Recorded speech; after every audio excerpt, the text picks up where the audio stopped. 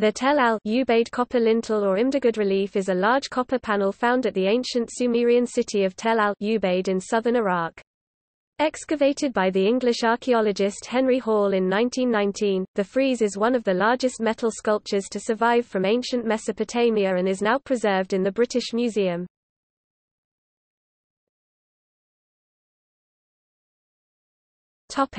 Discovery.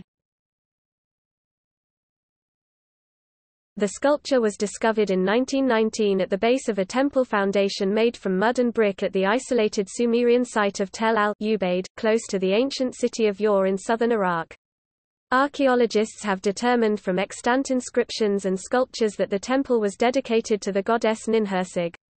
Based on where it was originally found, it has been suggested that the copper panel was located above the temple door, in full view of the congregation.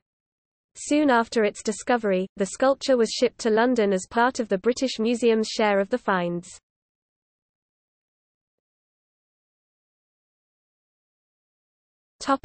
Description. This impressive metal relief was found in a parlous state and had to be heavily restored by conservators after its discovery. The central figure in the restored lintel shows the lion-headed eagle Imdagud, who is the symbol of the god Ningirzu. Flanking either side of the god are two stags, one of whose heads has been restored. The relief was beaten out of a very large piece of copper and almost seems to stand apart from the background. For an object of this size to survive is unusual, as most metal artifacts were melted down for their bullion value in antiquity.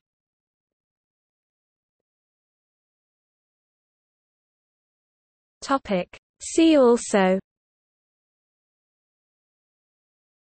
Copper bull.